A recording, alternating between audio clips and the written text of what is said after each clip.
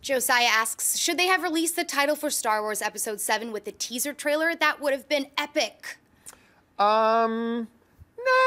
I think these are two things that you can stagger out and like drop title, now drop teaser. I don't think anybody would have been more excited about the teaser had they announced the title with the teaser. I think they got our mouths watering now. They dropped the title, so we're like, oh yeah, I'm ready. Give it to me. And now we'll see what happens when they do drop the teaser. We still don't know. A lot of people claim to know when a teaser's coming. Nobody knows when a teaser's coming. We do know it's coming. I believe it'll be before the end of the year. Fingers crossed. I'm going to lose my mind when it does. But I don't think announcing them together. I think they were better served. They're getting more bang for their buck by splitting up the title announcement and the actual teaser. Do you know how crazy it is when this teaser drops?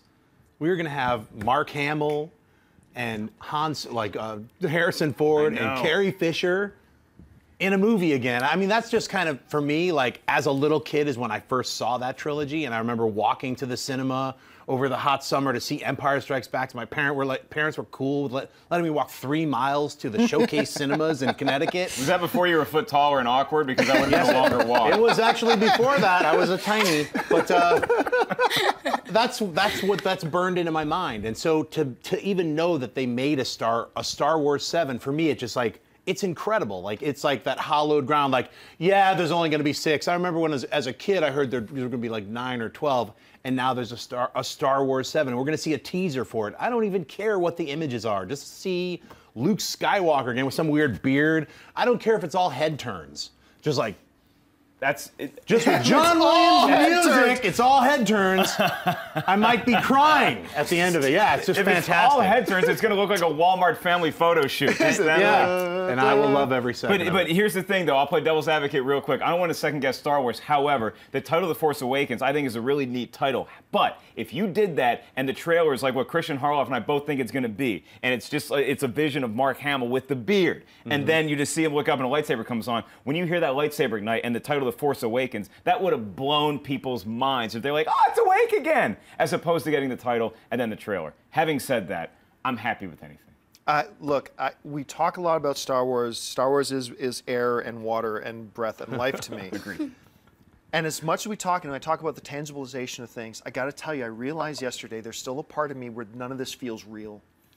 And I think when that first trailer drops, you know, it's like you watch those YouTube videos with the kids who they probably know, oh, sometime this week, Daddy's coming home from the war. My military dad's coming home. But then you see the YouTube video, and even though they knew the dad's probably coming home, the wife knows that her husband's coming home. They just lose it. It's like, now it's real. That is going to be me. I'm going to be sitting in some theater, and and I am going to break down into tears. I'm going to cry. I'm going to sob. I'm going to hug strangers next to me. I'm so excited about it. Anyway, I'm sorry. What's next? Let's get to another Twitter question. Captain Tight Pants asks, buy or sell an Enemy Mine remake? Oh, yeah, buy it. That's actually a really cool story. Well, I think it was Louis Gossett Jr. did the voice of the... he played the character. Yeah, he played the character and did the voice. I think that's a fabulous... You know what? That's one of these movies, talking about indie films, you could make that on a budget of Moon. Yeah. You could really make this thing like Moon a little bit with some spectacular opening sequences and end one. It shows how they end up back there. I'd be for it. Yeah, it's been a long time. That's gonna be like a 20-year-old movie or something. Yeah, like that and at I remember point. it's based on a short comic book that was published by Marvel in the 70s. I had the comic, and I remember, oh right, it's about this crash-landed human versus an alien. I think it was called Arena, was what the comic book, the short was.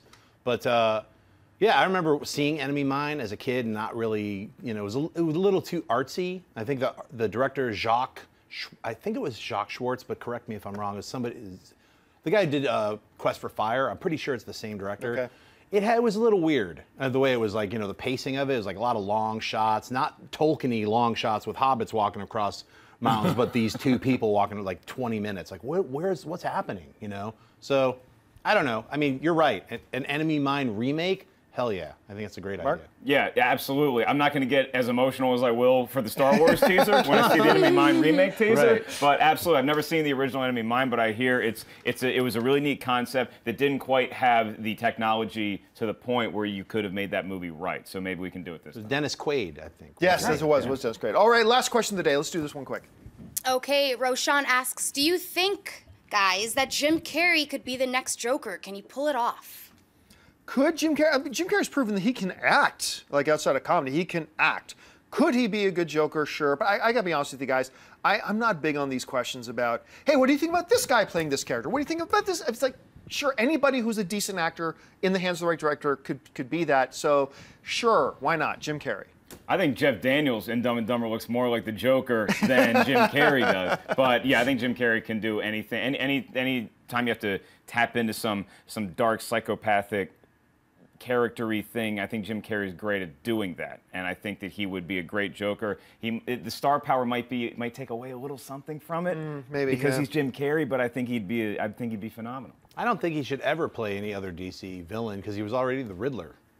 Yeah, you'd have to, maybe an argument for a devil's advocate could be he's got to redeem himself in that. But no, you're right. I don't think I could get over that. I mean, that was really a poor attempt. Hey everyone, if you like this video, click that thumbs up button and make sure to subscribe to our AMC Movie News YouTube channel.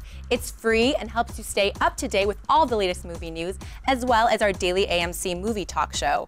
Also, make sure that you follow us on Facebook and Twitter to stay up to date with all of our special promotions, contests, and prize giveaways.